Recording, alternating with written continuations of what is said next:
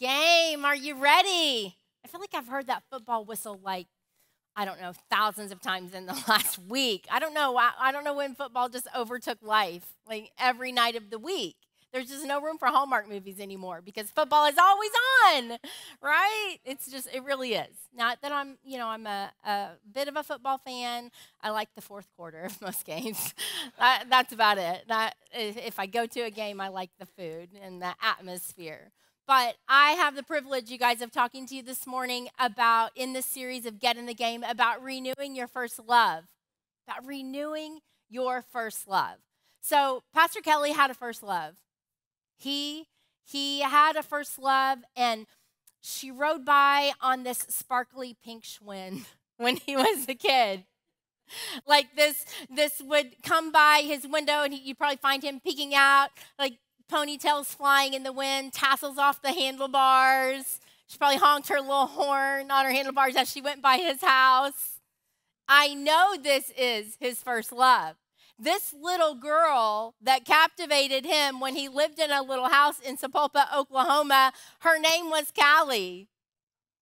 If you don't believe that he had a first love, let me just tell you, all these years later, our firstborn daughter's name is Callie. Okay, so he can say, no, that's her name, right? I know I'm not wrong in this. Okay, that's a first crush, right? That's not the love we're talking about today. It's not. We all have something in our life that probably captivated our heart at one point or another. I have one too. His name was not Braxton, right? I did not name my firstborn son off my first crush, but nonetheless, we love Callie. We love her name. I don't know. I'm sure that girl was adorable that drove by Kelly's house back in the day. Our first love, right? It's Jesus. We know this. I'm not going to stand here today and go, okay, this is what you need to know. You need to understand that Jesus is your first love. If you're not sure who your first love should be, it's Jesus. I'm not here to teach you that today because I feel like collectively, probably in this room today, we know that, right? We know that. We know who it's supposed to be. But keeping that renewed in our life, keeping it front and center in our life is not always the easiest thing because we live in this world. Scripture shows us, in Scripture right here, plain as day, what we should love and what we shouldn't love. It says in Matthew 22:37, love the Lord your God with all your heart, all your strength, all your mind. Love the Lord your God. This is the first and greatest commandment, it says. So we know right here in Scripture, that's what it says. Love the Lord. He is your first love, right? It also tells us in Scripture in 1 John 2:15, the Word also tells us what not to love. Do not love the world. Do not love the world or the things that it has to offer you.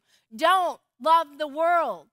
So what I can kind of deduce from this, it tells us what to love as our first and greatest commandment. The word tells us what not to love because it says don't love the world. So that tells me that somewhere between the two, there's going to be a competition for your heart, right? It's like a game. No one shows up to a game that isn't some kind of a competition. So right here, right now, as we learn to just kind of renew our first love and understand what that looks like to us, you need to understand one thing. You're walking out a competition in this life, right? You don't just get to sail through it and be the winner. All right, here I go. I get the gold medal, right? I'm the winner. I'm the winner. My team is going to win. No, you're going to have to, fight for it? We've been through these things in this series, like renew your first love, get in the game, keep it simple, trust the word, all of these things. There's a heaven to gain, a hell to lose. All of these things I feel like are coming together to remind us that we got to show up for this game. And we have to understand that it might take us a little bit of practice, right? Because it's going to be a bit of a competition if we are going to emerge the winner. The Scripture tells us that.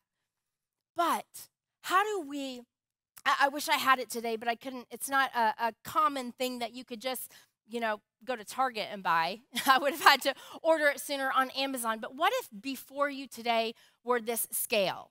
Like a balance scale, right? The kind that you put something heavy on it, and like if you're gonna have if the doctor says you're at risk for a heart attack, and you put a balance scale before you, and you want to eat the cupcake, and it just goes like humph, and you got to balance it out with some apples, right? Probably 3 or 4 for it to like balance it out. If there was this balance scale in front of you, how do you tip the scale in your favor? For God being your first love in your life? How are you going to tip that scale? How are you going to have more wins than losses in your life? That is what I want to talk about today, because I believe it's possible, and I also believe that we need to always be tipping the scale.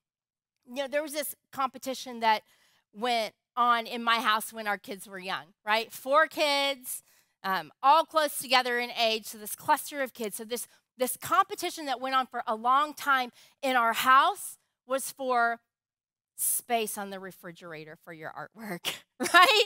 4 kids, right? There's only so much space on the refrigerator for the artwork. And my kids' artwork was funny. I wish I could have gotten in the attic. There's some renovations going on in our house, so I couldn't get up, but I have a file that's got the artwork, some artwork that I saved. Right now, young moms, save more things like that, because later on you're going to remember and you're going to wish you had a lot of these things. But the kids would draw artwork and it needed to go on the fridge. So Callie, her artwork was always really cute. So I'm thinking like family pictures that they would draw. She would always draw a house. It had a chimney. It would have smoke coming out. She would have a mom and a dad and Callie, a brother, a sister, another brother, and a dog.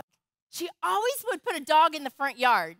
We did not have a dog, but she always put a dog in the front yard. She was literally convinced that she was the only one in her class that didn't have a dog. But she always drew a dog in her family picture well before we had a dog. Kelson, I remember he had this family picture, and he'd made it for his dad. They were doing something in school that talked about your dad. It was all the favorite things that he liked about his dad. He had his family, and he had his dad, and in the teacher would fill in things that they said, and it was like, what is something that you love about your dad? What does your dad do? And he was like, my dad is an OU singer. Like, he's never been an OU singer. Like, he did sing, but at the time we were pastoring a church in Norman, and we met on the OU campus, and Kelly helped play in the worship band. So Kelson didn't fully understand he's a pastor. He was like an OU singer. What are you happiest? When is your dad the happiest? My dad is happiest when he's smoking. I'm like, what? I'm looking at this family thing. It's like smoking barbecue probably. But, as the pastor, you might clarify that a little bit. I don't think he was out smoking, he and Kelson in the yard. But his family pictures were funny. Braxton is the one. He's here today, so I'm so glad that I thought of this story. I wish I had this picture. Braxton is the one that when he would find his artwork in the trash can, because, you can only save so much. There's only so much space. Braxton is the one that would bring his picture to me, like wiping off the ranch dressing and being like, you threw my picture in the trash, and, like trying to clean it off and putting it back up on the fridge, right? And I'm like, what's a mom to do? There's only so much space. But Braxton's family pictures were so funny. So he would draw Kelly, he would draw me, he would draw a big sister, and he's a twin, and then he has a younger brother who's just, barely a year younger than him. But from very early on, Brooklyn was taller than him as a twin. So here's like Braxton, she was just tall early on. He's taller than her now, but that wasn't always the case. And then, as if that wasn't bad enough, when his twin sister was taller than him when he was young, his little brother comes on the scene, and then he quickly became taller than Braxton. But every time Braxton would draw his family pictures, he would draw Kelly, he would draw me, he would draw a big sister, he would draw himself like big, not as big as Callie, but big. He would always draw Brooklyn smaller than him, and he would always draw Kelson the smallest. It did not matter that Kelson was 4 inches taller than him. Kelson was always little. But here's my problem with this picture. Every time Braxton drew a family picture, he always drew me fat. Every single time. I have been basically about the same size most of my life. Thank you, Jesus, except for when I was pregnant with that boy, because there were two at once. He always drew me fat. And I'd be looking at this picture and be like, I want to be amazed with your artwork. I want to put it front and center right there. And every time I look at it, I'm like, why am I always the fat one? Why do I look like a baked potato and everybody else is skinny? So his picture sometimes would like find its way in the trash can, right? And he'd come back and be like, there's ketchup on it and you don't love me. And he would put his pictures back on the fridge every time. Because sometimes there are things in our life that we can decide to be amazed with, and we can like look at the thing as a whole, or we can be like, yeah, nothing amazing in that artwork. I'm going to cast that aside, right? Okay. God in Scripture shows us these two beautiful instances with Jesus where he was amazed. See, I love that word right now, amazed. It's in my heart. Amazed is used, or a version of that word, marveled, amazed, astonished. It's used a lot in Scripture. About 43 times it's used, and most often it's talking about they were amazed with Jesus.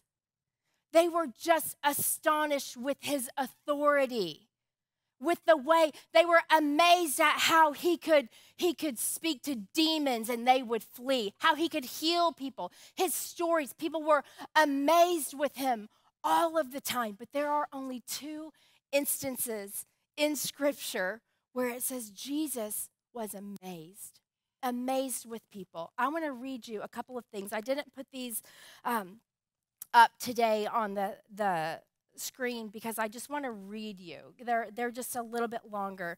But there is a place in Luke chapter 7. So you can write that down. You can flag this in your Bible. You're going to want to, if you've got your Bible, you're going to want to highlight this portion of Scripture that talks about amazed. But let me just read this to you here for a minute. It's the faith of the centurion. When Jesus had finished saying these things, I'm starting in chapter 1, saying all of this in the hearing of the people, he entered Capernaum. There, a centurion's servant, whom his master valued highly, was sick and about to die. A centurion was a soldier.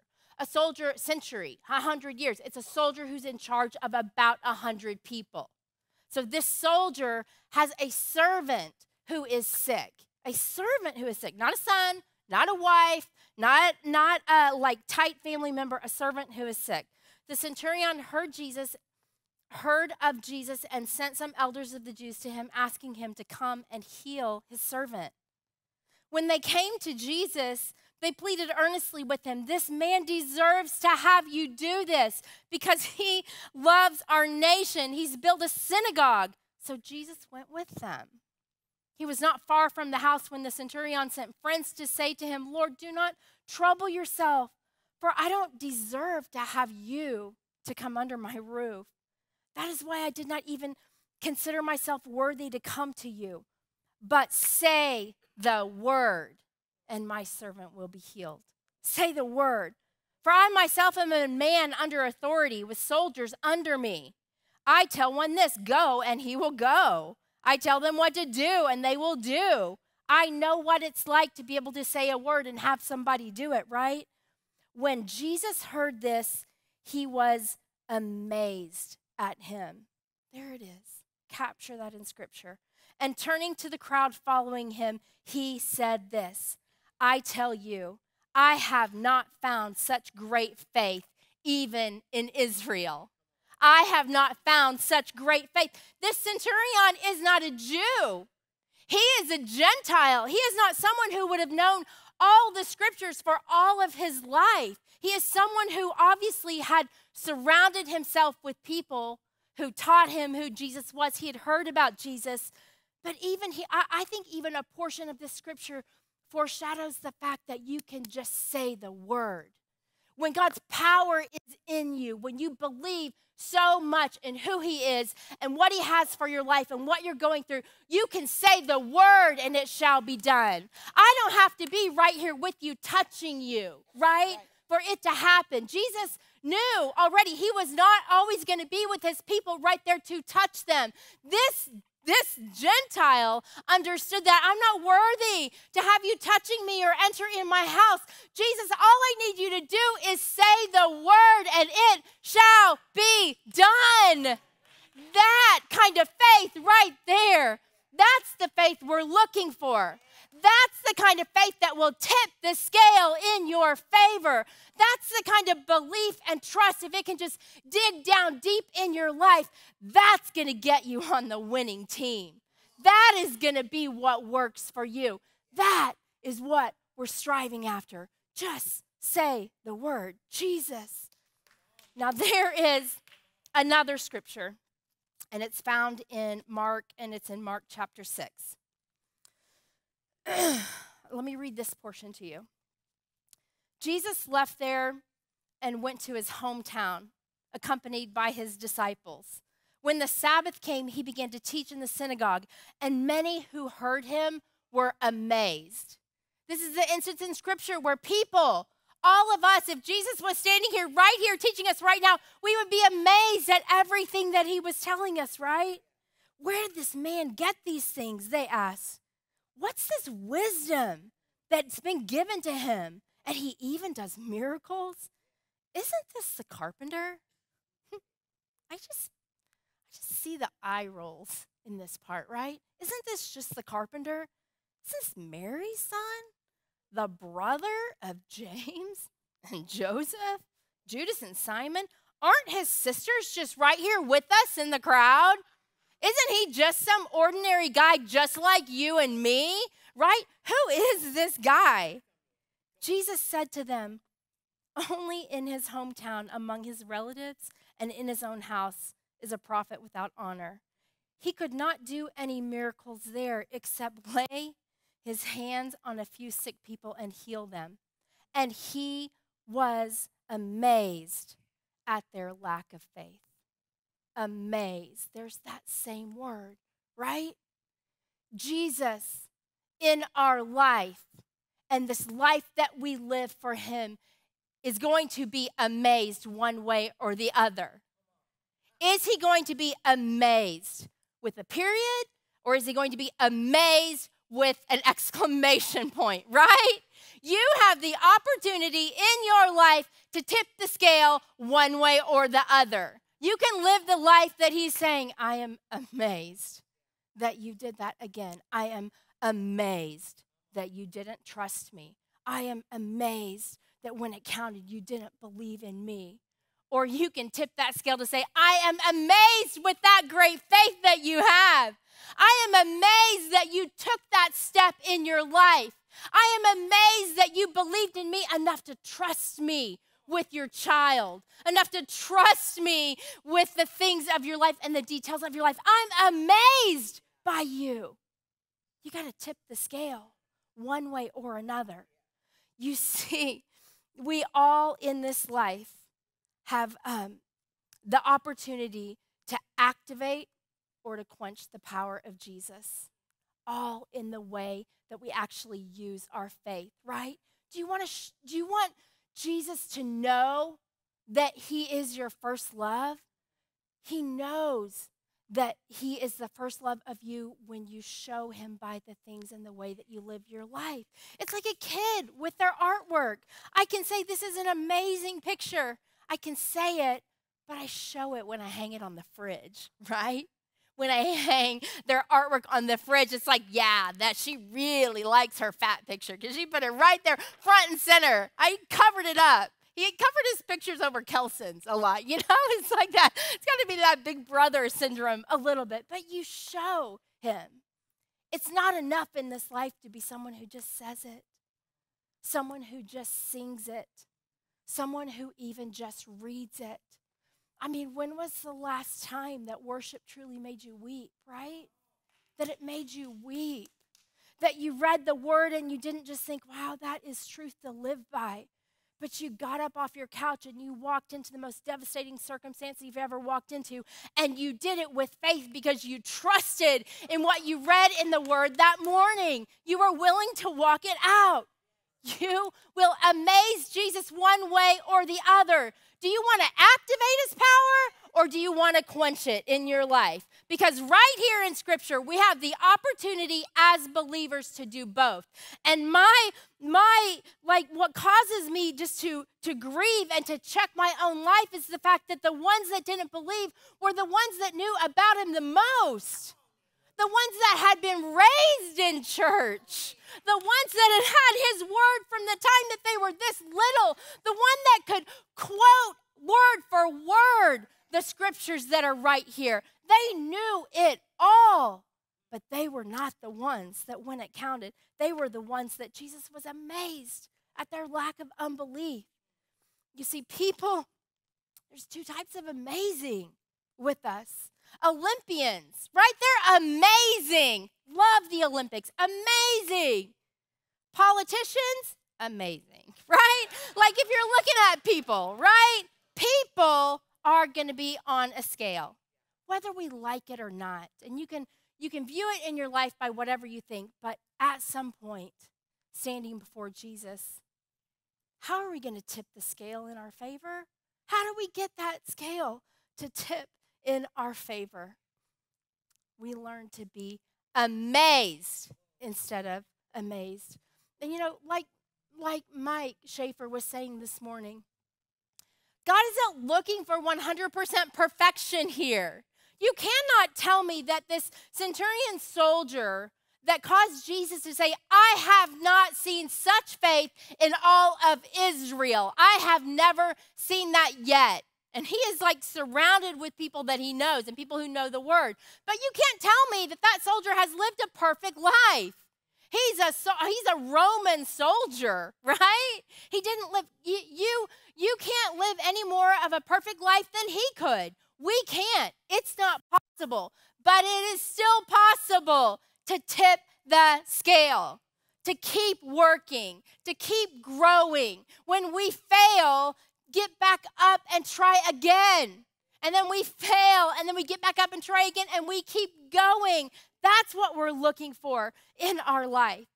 You know, like your faith in your life, faith is like something you have that will become something you had if you don't use it.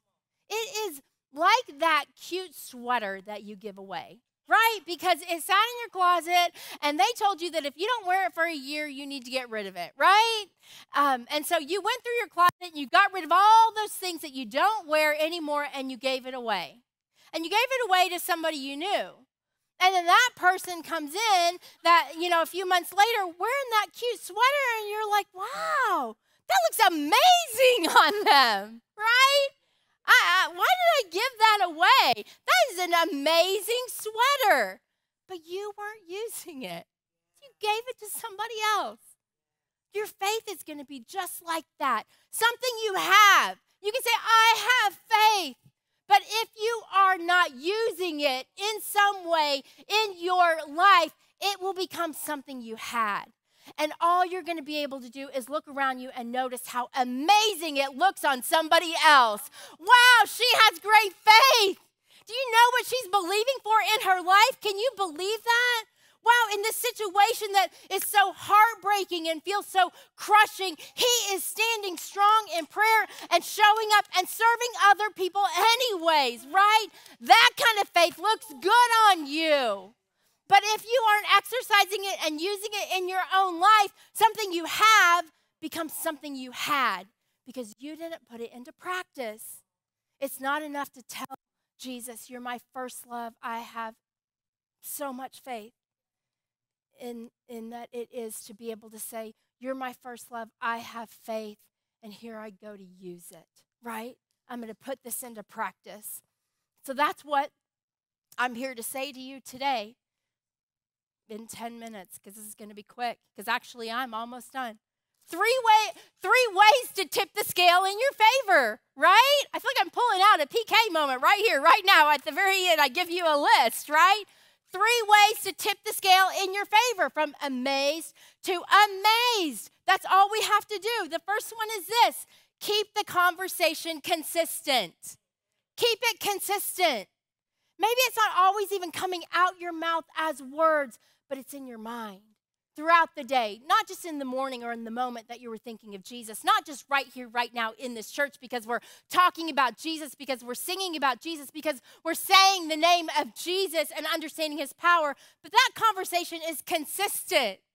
Carrie was telling me recently she was visiting an old friend. She wanted to pop in and check on them. And she said, I was just going to go by for a few minutes and just catch up and see how they were doing. She says, 3 hours later, I left and I had not said 2 words. Like the person just talked and talked and talked. That's not conversation. That's like a speech, right? That's like you are just sitting and listening. I mean, Carrie was like, I was exhausted from hearing 3 hours, exhausted. Now, I know that Jesus isn't up there just exhausted with the things that we bring him. He can't be exhausted. He doesn't get tired. But I have to wonder if he just kind of gives a little bit of an eye roll because we're like, I can't get a word in edgewise. Like, keep the conversation consistent. When you're like smiling and talking back at me, it's a conversation, right? We're both in this together. We're in this together, God. We're talking to each other. I'm pouring out my heart, and you're listening, and you're telling me what to do, and I'm obeying, and I'm trusting. Keep the conversation consistent in your life. Remember, it's a conversation. It's not just you telling God what you need. It's listening for him to reply back, this is what I know you need, right? Those 2 things are going to be different. The next one is this, number 2, let the word become relevant to your world. This word has got to be so relevant to your world. This word has got to be able to rise up in you and be the answer for everything you're struggling with, right? Everything that might be a struggle in your life. I think the scripture that you're holding on to sometimes should just like roll off your tongue like a Starbucks order. Are you struggling in your life with your finances? Are you wondering if you should give? Then you should have the scripture in Malachi where God talks about giving, that he's saying, will you just test me on this? Just give and see if I will not open the floodgates of heaven and pour so much blessing on you, you won't even be able to contain it. Can you take a risk? Can you give a little bit? Can you activate that faith that you say you have? And can you do that? God, I don't understand why I'm going through this circumstance in my life. You're asking me to trust you, but right here, right now, I don't get it.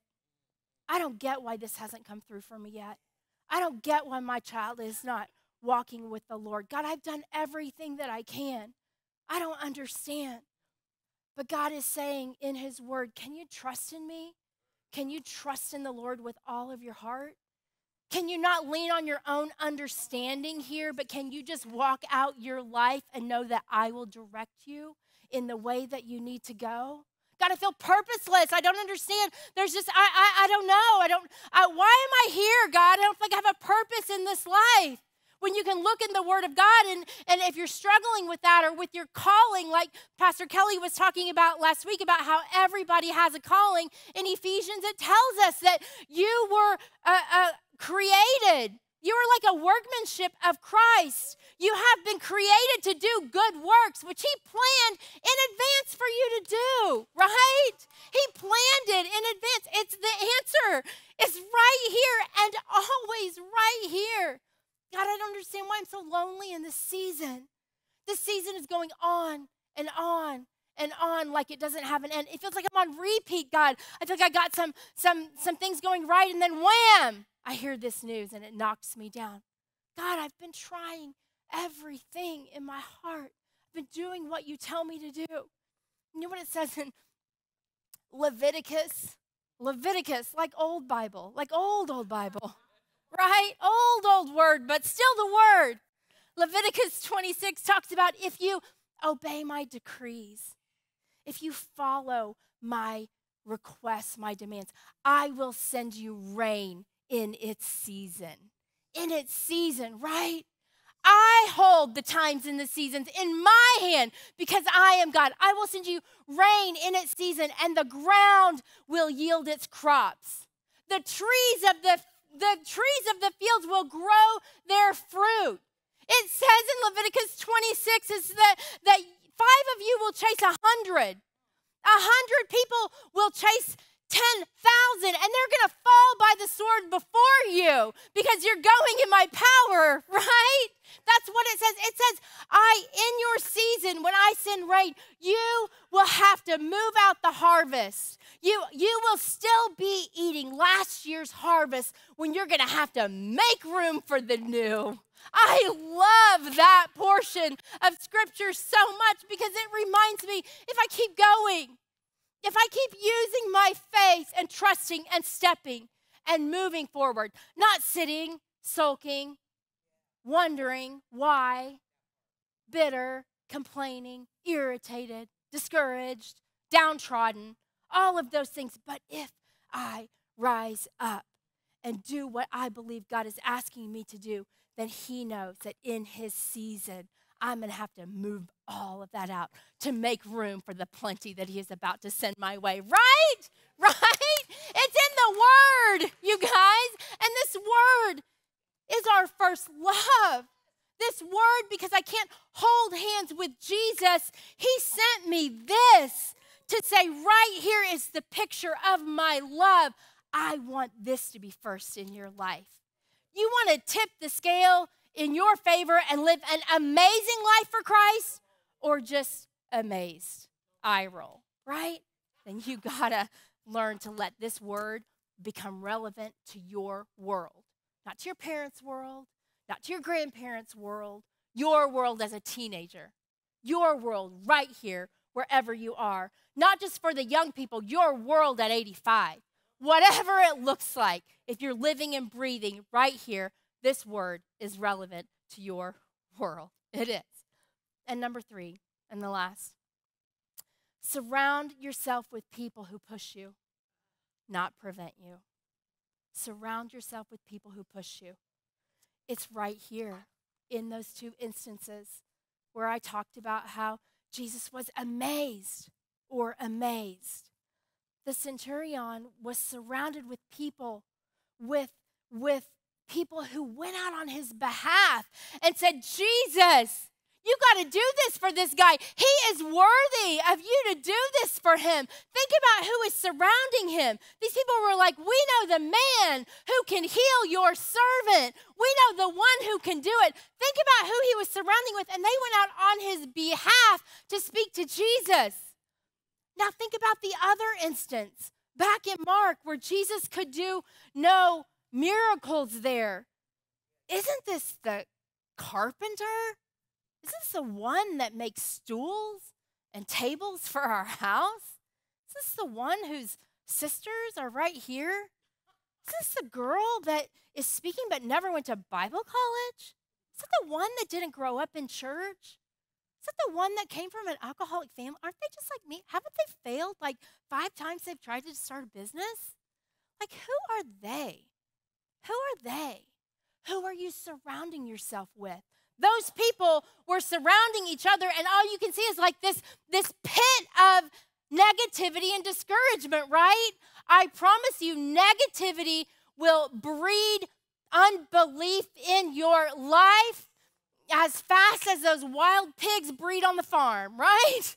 Kelly talks about those pigs. They have like 100 at a time. I don't know, but it's true. If you are, you'll be like the 5 most people you surround yourself with, right? They say that. Experts say it. They say it for a reason. I mean, there is a reason why, every now and then I think, man, I really want to eat some fried chicken. I really want some.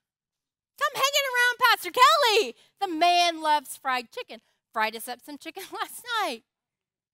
There's a reason why when I'm scrolling through Instagram and I see that it's Pie Night at Antoinette's, I want to go, right? Because I hang around Shannon Schaefer. When I walk the snack aisle at Target, I'm like, oh, I haven't tried those Oreos yet. Got to get them. Because I hang around her. I become like the people that I hang around. You see, there's a reason in my life when I feel devastated and sad and I don't know what to do. There's a reason why when I reach out to people, when I reached out to a friend recently when I was sad, the Shinu gathering, and we were going through some of the things, and I was just, just really feeling down, and I reached out to a friend, and you know what that friend did? What she didn't do was like join me in my car and let's drive to Pity Party City together. She sent me a worship song. She's like, Lisa, this is what I feel like you need to listen to. I'd never even heard this song before. I listen to it every day now because that's the kind of person I want to be surrounded with. It's a song it's Hillsong, and it talks about new wine in the crushing, in the pressing. Jesus is making new wine. In the soil now, I surrender. He is making something new in my life. That's the kind of person I want to be surrounded with. When I'm sitting this week with Shannon and I'm going through the woes of my life or feeling like I am ineffective or people aren't growing, Shannon says, Lisa Goins? Like, I got the full name. Lisa Goins? What are you saying about my life?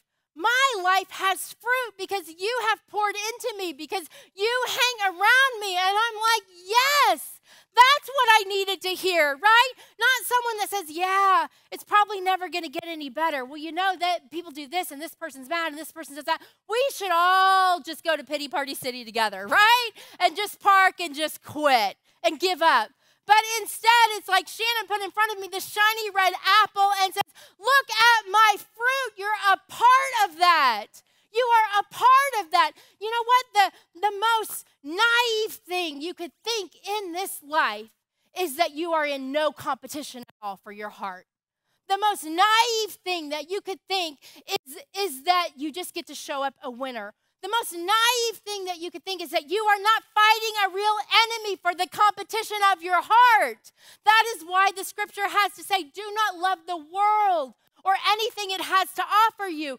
God knows he has the power and everything that you need to be successful in this life. But he knows while you are walking it out right here, right now on this earth, you are in a competition for your heart. And that competition is showing up fierce. That enemy is showing up prepared, not just to take you down, but to take you out of the game altogether. Get on the bench. You don't belong in this game. But God is saying, no, no, no, no. If you love me with all your heart, all your soul, all your mind, all your strength, if you will keep our conversation consistent, if you will let my word be relevant to your world and your circumstances that you are in right now, if you will surround yourself with the right people that will push you forward instead of preventing you to accomplish what it is that God wants to accomplish in your life, you will tip the scale. You will live an amazing life. But don't be naive. Don't be naive to think you aren't holding something in the balance. Each and every one of us someday. And Branson, you come up and play. All of us someday, every one of us, we don't get to escape it. Every one of us will stand before Jesus one day. All of us will. Every one of us. And we're going to say, God, I loved you. I told you I did. I told you. You were my first love, God. Those words came out my mouth. But God is going to say, I heard you say it. But did you show it to me? Did you show it to me by the love you showed to other people? By those that you served? By the way you used your faith? Did you show it to me where you defied all the odds and rose up in my power when you should have just quit by the world's standards? Did you even try and tip the scale? You see, God isn't looking for 100% perfection. It's like he's got this picture of our life where I can look at this picture and I can just focus on this one part where I don't like that I look like a spud. I don't like that. But God is saying, I see your life. I see the parts that were not so good. But I'm looking at the whole picture here. I'm measuring the mistakes you made, and I'm looking at the times where you really rose up to the challenge and you let my word rise up in you and you tipped the scale. And our job, I believe, if we're going to be victorious and we're going to win this game, is to stand before Jesus, not to be perfect because we can't. It's just to say, God, here is this broken life, Lord, but I tried so hard to tip the scale, to use more of what you gave me, to believe more in your word than what I doubted in myself, to believe that I was created to be right here, right now, alive in this world so that I could share you with other people, right? Don't you want to do that? Don't you want to tip the scale? Yes, stand up with me today. I just want to say a prayer over everybody here this morning as we end this service. I just want to say, take it seriously. Don't take it lightly. You don't know the moment that your game comes to an end. It might be when you've had every golden year and you walk out of this life, or it could be sooner. We don't know. So every day we show up to this game, believing and trusting and learning to tip the scale in our life. God, I pray for each and every person in the place, Lord Jesus, for everybody that would be online this morning. I just want you guys to hold out your hands open this morning. Just hands open. God, we receive from you everything that you are speaking to us this morning. God, forgive us for our doubt and our disbelief, for our discouragement. Lord Jesus, we want to be believers. We want to be the ones, Lord Jesus, that are in this game to win it. Not to win it for ourselves so we look good, but to win it for you so you show up. And you are good, Father. Your power is for us. Let us be people who truly believe that we can just say the word and you will be, because we believe it so strongly in our heart. God, I know the enormity and the magnitude of the things that are happening within this room that people are facing, the dilemmas that they're grappling with back and forth, the doubts that they have, the uncertainties, the wondering what the next day holds. All of those things, Lord Jesus, are in this room and we don't get it. There are things happening all around us that break our heart. But God, your word says that you see us. Your word says that your ear is attentive to your people, that you hear the sound of our voice, Lord Jesus. Let our voices and the way we use our faith amaze you, God. Lord Jesus, let your power flow freely through your people today and every day as we leave this place and we go get in the game, as we stay in the game, as we finish strong, Lord Jesus, just the way we started. We love you so very much, Lord Jesus. We love you so very much, Lord Jesus. You are an amazing God. Let us never do this life without you, Lord. Let us trust you with every detail of our life. We love you so very much, Lord Jesus.